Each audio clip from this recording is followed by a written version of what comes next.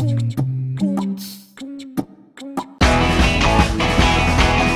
the last entry in our DIY barbecue series, we teamed up with Caroline and Tony, the team from Brooklyn Soda Works, to make a fresh, homemade soda using local seasonal fruits and herbs.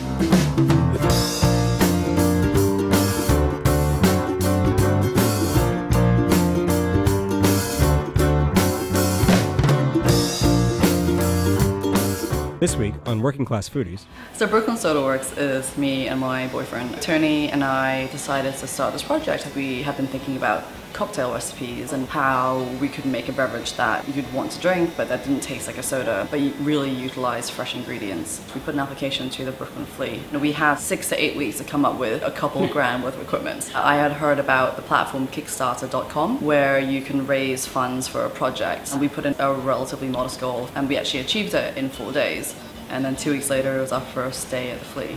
So we debuted with lemon ginger, cucumber lime and sea salt, and grapefruit jalapeno and honey, which has now become a staple at the Flea. And the response was awesome. We were sold out by 3:45. We did strawberry and green peppercorn last week, and 2 weeks ago we did strawberry, pink peppercorn and hops. And the one I'm going to do today is cherry and Thai basil. Cherries are just coming to season, so I'm hoping that the sweetness and the tartness of the cherries are balanced out by this, like the great aroma that Thai basil has. The night before, you should wash your Thai basil, remove any kind of brown gunky parts. You're going to rip off the leaves. You're going to put it into about half a litre, 500 ml of cold water, and then you're going to take a wooden stick, or if you happen to be a bartender and you have a muddler, you can take that, but you're going to muddle up the Thai basil leaves so that they release their really fragrant oils, and then just put that in the fridge and leave that till next day when you're ready to use it. We do our test batches in regular EC soda siphons, and you can get them pretty much at most homeware stores. The trick to getting the carbonation level perfect is getting the liquid really cold, so it helps if you put this into the fridge or the freezer before you start. I started off with half a pound of cherries, wash them of course, take the stalk off. Don't bother pitting them because that will drive you crazy, just slice down the side. And then boil them in about 800 milliliters of water for about 45 minutes.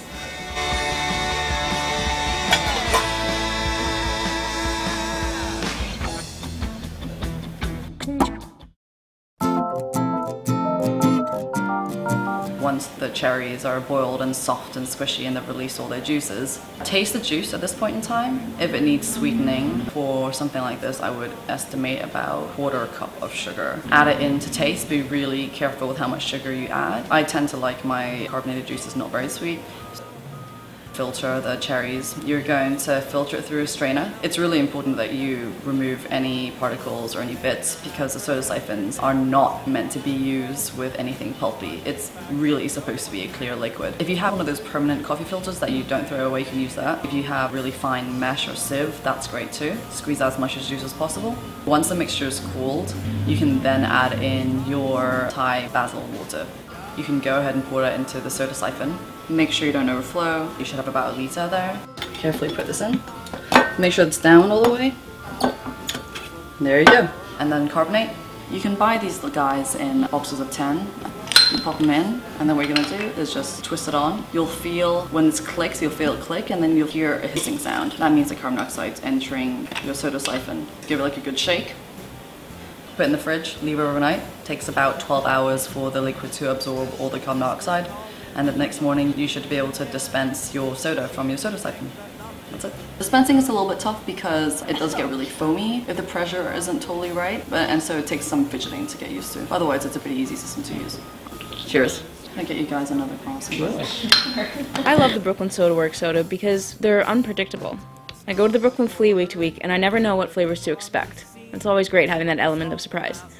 More importantly though, I love that they don't use any artificial sweeteners in their sodas. It's just fruit, sugar, and herbs. While you do need a little bit of special equipment to make homemade soda, think of the results you can get.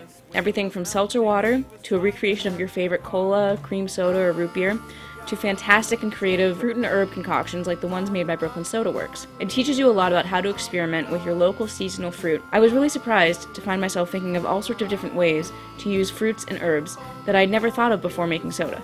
These sodas, while fantastic on their own, also make excellent mixers for anybody who likes a slightly more grown-up drink. The total cost for our homemade cherry and Thai basil soda came to about $8, and that includes the cherries, the Thai basil, and the carbonator pack. We really want to thank Caroline and Tony, the team at Brooklyn Soda Works, for showing us how to make delicious homemade soda at home. And we want to thank the Brooklyn Flea for hosting Brooklyn Soda Works and so many other fantastic vendors every weekend here in Brooklyn. Now it's your turn. If you've ever made your own soda, write in, let us know what your recipe was, what your favorite kind of homemade soda is, or what your craziest fruit and herb concoction has ever been. And we'll see you next week on Working Class Foodies. Happy 4th of July.